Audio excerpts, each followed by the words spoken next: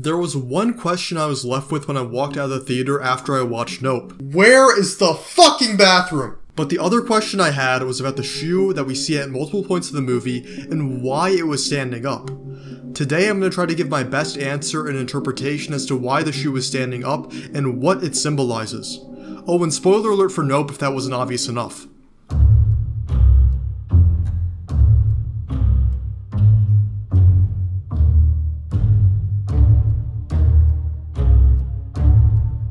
To tackle what the shoe means, we have to tackle something else first.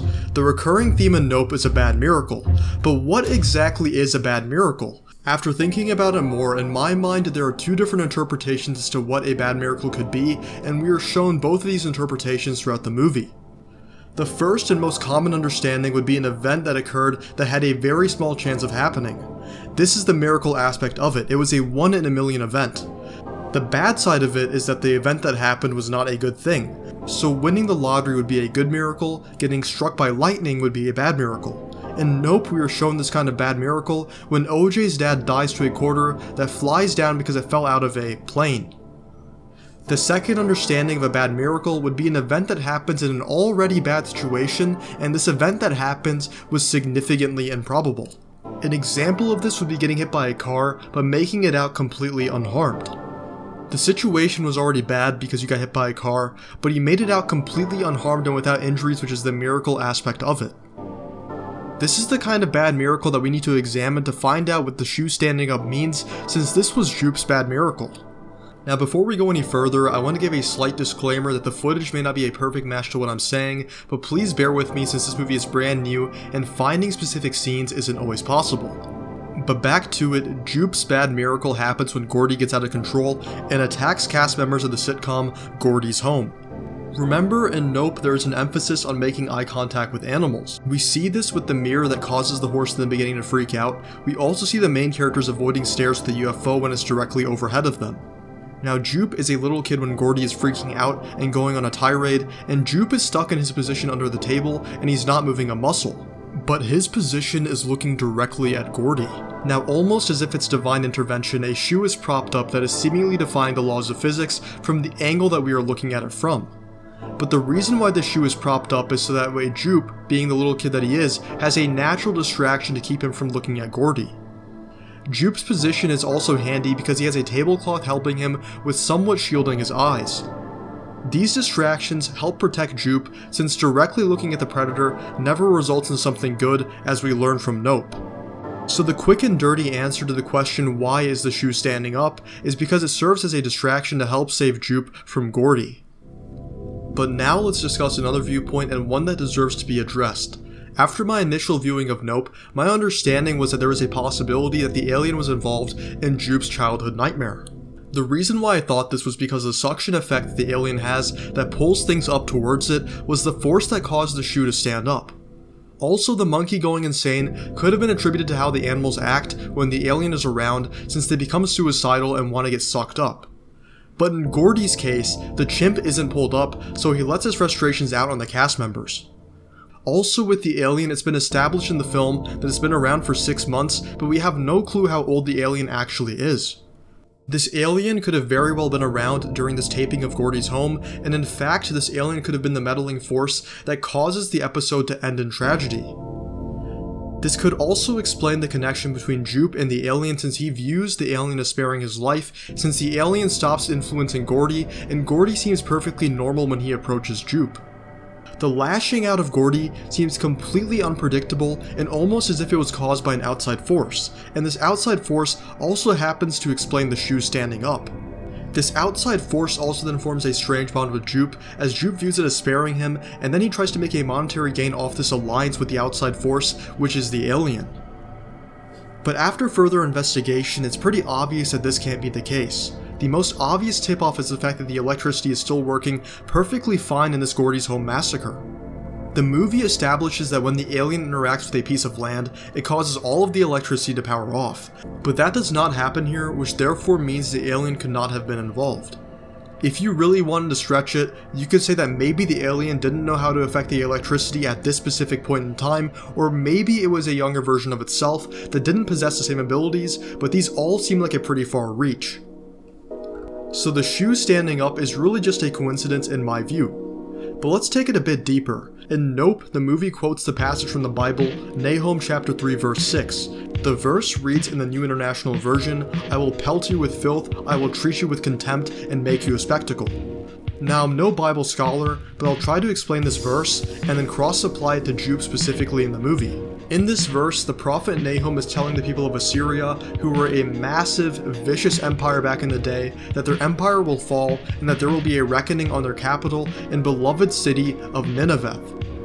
This verse is God's words towards the Assyrian people, telling them that they will be punished because they were such savages and wicked people, and because they built their city on the bloodshed of the innocent. Now, obviously the Assyrians weren't immediately wiped out as soon as they started to commit wrongs, because that's not how God works. Rather, it was a culmination of events that eventually set God off and warranted his punishment.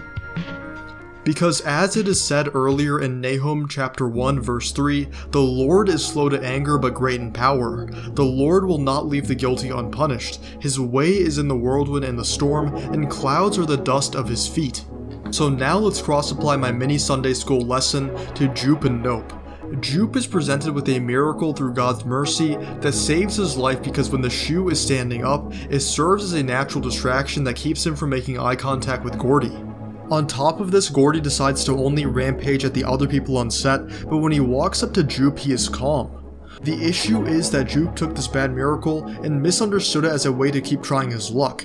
This is why he gets so cocky as to think that he can tame an alien and use it for his own capital gain. He plays with his life and other people's lives so he can profit from the situation. Now let's cross-apply Nahum chapter 3 verse 6 directly here. It says, "I will pelt you with filth."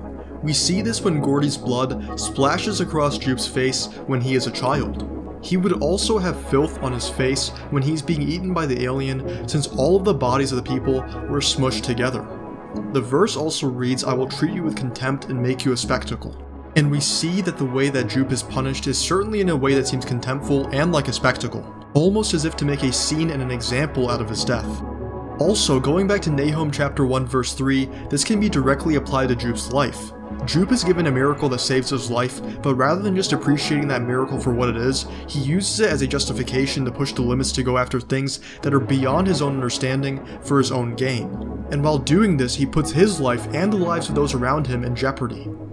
Now, God is slow to anger, as I mentioned, and this applies here in that Jupe had all this time since he was a child to reflect on the shoe and to take it for what it is. He also had plenty of time to realize that what he was doing was wrong and extremely dangerous. And so he gets punished because the Lord will not leave the guilty unpunished.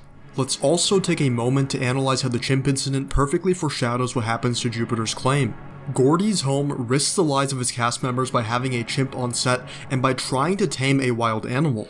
Rather than learning from this mistake, Jupe commits the same sin by trying to tame a wild animal himself and by risking people's lives in the process of it. Going back to Nahum chapter 1 verse 3, God takes his time to punish these sins, so that way these people have the opportunity to realize what they're doing is wrong, but instead these people continue to sin. Gordy's home is punished after 2 years of doing this business, and Jupe is punished after 6 months. What is also interesting is that Gordy is set off by a loud noise caused by the unwrapping of one of his gifts when the balloons pop. Similarly, the alien is also triggered by loud noises. What's also interesting here is the last line of this verse.